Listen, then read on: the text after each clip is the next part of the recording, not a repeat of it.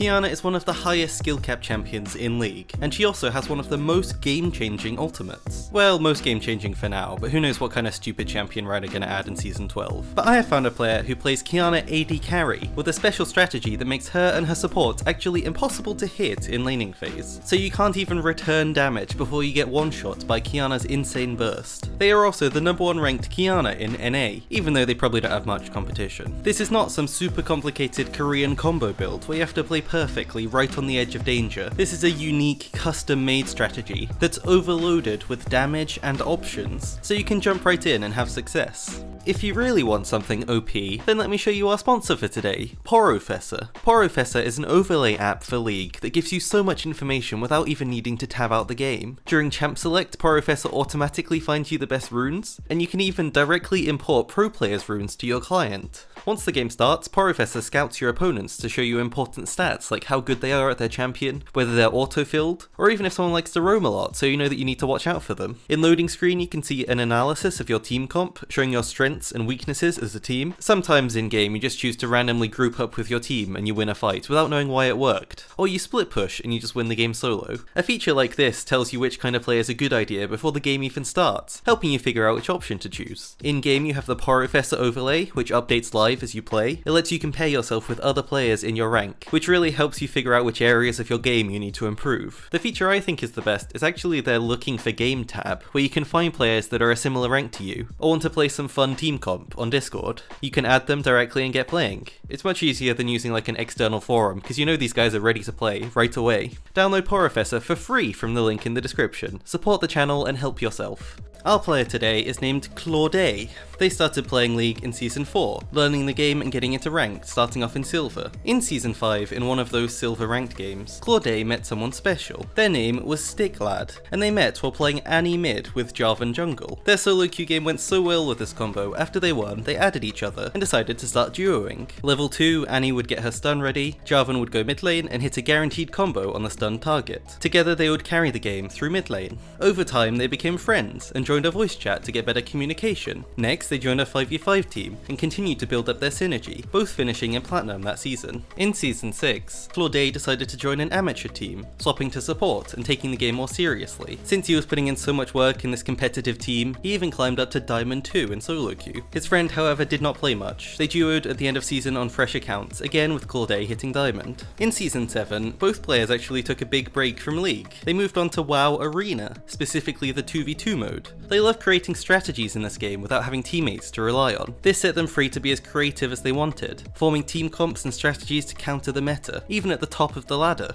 Every game they would adapt to their opponent's plays, changing builds to counter them, and inventing new ones that people had never seen. They actually hit top 20 on the 2v2 WoW ladder, so they were surprisingly good at theory crafting. So when they both returned to League in Season 9, they wanted to do the exact same thing, create some OP combos and destroy the meta. Their first duo was Cassiopeia Pyke bot lane, sounds pretty fun, where they would rush to level 2 and immediately all in. With Cassiopeia's early damage and Pyke's early CC, they'd use all their summoner spells and get kills almost every game, setting themselves up to carry. Their next combo, Pantheon Jungle with Maokai support. This combo set up very easy point and click ganks, carrying their team to victory, helping Clordae hit Diamond faster than ever before. When they weren't playing ranked, they would be spamming normal games together, mostly playing bot lane. This started with playing tank supports, playing aggressively for kills in lane to get snowballing, but then it evolved into another special combo, Lee Sin with Taric bot lane. If Lee Sin ever hit a Q on an enemy, the Taric could press his stun and guarantee it would hit. By Season 11, their style had developed even further. They thought back to Garen Yuumi in previous seasons and were inspired by it, playing Veigar Yuumi, Zed Yuumi, Fizz, Katarina, Tryndamere, testing them all bot lane. Then one day they tried Qiyana Yuumi. The combo felt great, and Qiyana as a champion allowed Clordae to continuously reach for the high skill cap, learning more every game. This combo was special. Yuumi works great with champions that have an invis like Twitch or Shaco. She can sit on them and also become invisible, so this is what their whole playstyle is built around. All of this testing was in normal games, and using this combo they managed to hit very high normal game MMR, playing versus grandmasters and challengers in every game. They did keep winning, but of course it was just normal games. They don't prove much, right? So they went on to ranked with the same combo.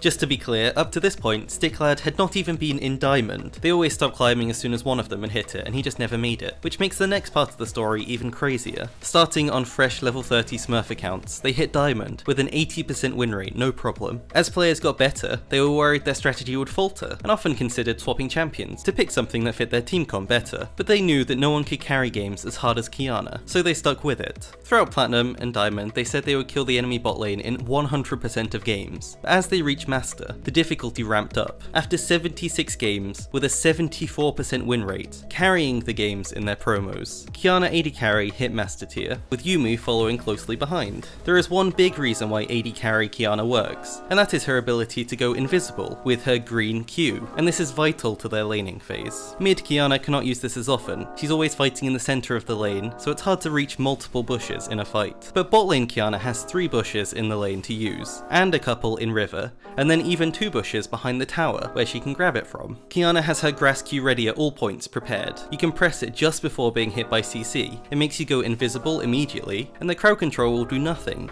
This mitigates a ton of damage in bot lane, and you should never die 2v2. It's just like if a Kali shroud went off whenever she got hit by CC, you'd never be able to lock her down and find her before she could escape. At level 1, their first strategy. The duo run out of base, jump this wall toward Tribush. They can invade early to let Yuumi hit her Q to proc mana flow band. In lane at level 1, the duo do nothing. They sit out of danger and wait. They do want to get XP and they do want to get CS, but most important of all, they want health. They do not want to take any damage. If they lose health, then their game plan falls apart completely. Losing a few CS for this doesn't matter. Starting W helps with this, as it gives you an extra dash to dodge skill shots and keep your health high. In harder lanes, Yuumi is the one who needs to carry this early lane, with her trading, using shield and W back to avoid damage. She has health potions so she can trade her life for the enemies. But the wave will always push towards you, so patience is key. At level 2, they keep last hitting under tower, using Qiyana Q if needed for multiple CS, otherwise they use it for extra poke. This whole time Yuumi should be trading with Q and harassing one enemy target down, ready to kill them. Ping and choose one enemy to focus. So then at level 3, you get your huge power spike. The enemy should now be at 70 or 80% health after your poke, and they shouldn't have any potions left. Qiyana goes all in with a standard EQ, WQ auto attack combo. The first E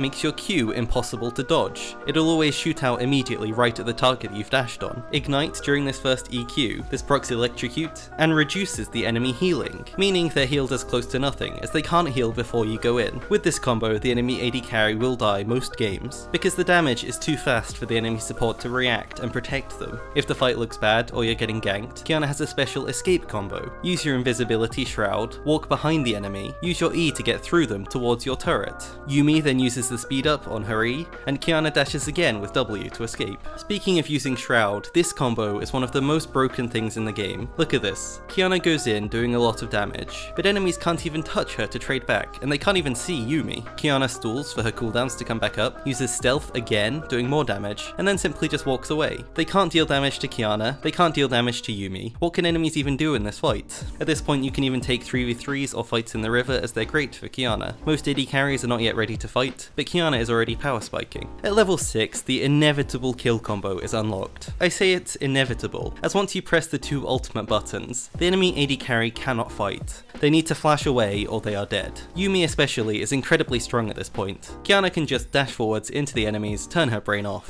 Yuumi presses her ult, the enemy AD carry can no longer DPS or they will get rooted. Then Qiyana ulted and die instantly. Enemies must flash the Yuumi ult, or they'll get full comboed. After level 6, if enemies are walking out of tower range, then our duo go for this combo. Otherwise they have full bot lane priority, and can roam up to mid and jungle as needed. They can even tower dive enemies with ults, so often AD carries are not even safe there. One strategy they use to bait enemies to walk up is invading Tribush. You pretend you're not in lane, and you wait for enemies to walk near the wave, then they kinda just slam their keyboards to get a kill. Yuumi ult is even dodged in this fight, but Qiyana can still hit the point and click combo into ult. In mid game, Qiyana and Yuumi move to mid. They let the mid laner go to bot so they can push the wave, but being mid lane lets Qiyana and Yuumi roam all around the map. You want to be collapsing on people who are out of position, joining up with your jungler, or even kill enemies mid if they walk up too far. From here, choosing where you fight becomes very important. The places where Qiyana ult is easy to land are areas like Baron Pit, Dragon Pit, and fights in the jungle inside choke points. Fights in open areas are almost useless for both Qiyana and Yuumi. There are no ways to push people into walls,